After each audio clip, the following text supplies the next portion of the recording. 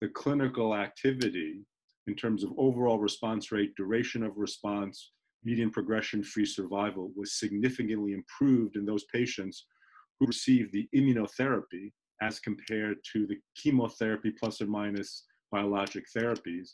Also, I think what was very impressive was the side effect profile, not surprisingly, actually favored the immunotherapy.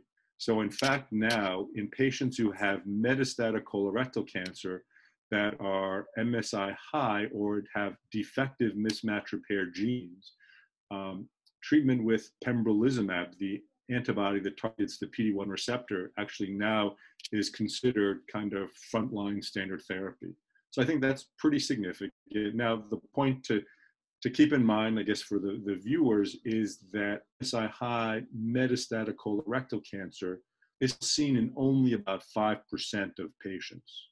So it's really a very, very small subset of our patients with metastatic colorectal cancer, yet I think the feeling is, right, so this is another example of where precision medicine, personalized medicine, if we know what an underlying genetic abnormality is, we can then target that defect with a particular targeted therapy, in this case, an immunotherapy.